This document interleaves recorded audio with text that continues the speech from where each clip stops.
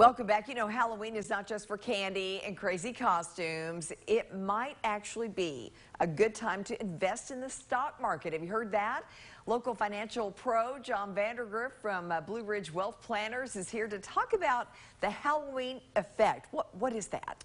So this is an effect that a lot of people have heard about in a different way. Most of the time people say the stock market goes up with Santa at the end of the year when people are spending money on Christmas. Right. But most people don't tend to back that up to Halloween. But there was a recent study done that showed the 6 months of the year from November to April actually over the last 50 years have had on average a 4% higher performance than the months of May through October. So what do we do with this information? Well, some people will tell you just take your money out of the market and then put it back in.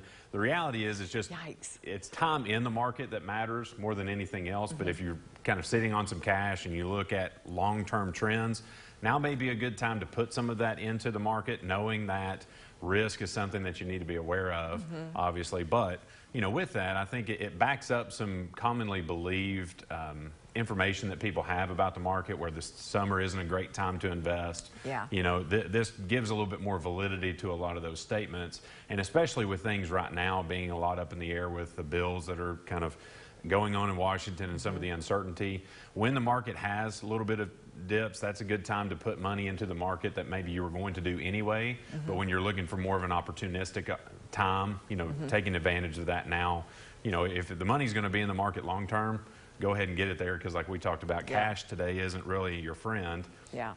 From a return standpoint. So if it's going to be a long-term investment, now may be a good time to do that. Chance to make a little money. Yeah. Chance to make a lot more than a bank account. We like that. What can we expect overall this fall? I mean, in terms of, I know it pays to be careful and not touch things as well, but you're talking about adding a little money. What, for the average person, if there is such a thing for you, what do you suggest they do right now? So if we're looking kind of at longer term savings, you know, we normally recommend trying to put 10%. I just kind of attach it to what I call a retirement tithe.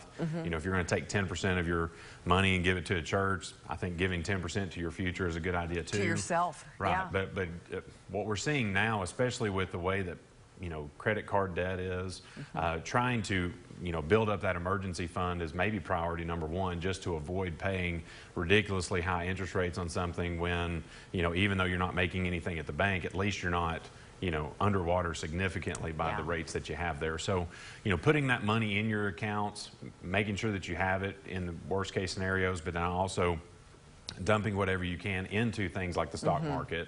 You know, traditionally people look at October as a bad time to invest in it, because 1929 was when the market crashed, 87 also.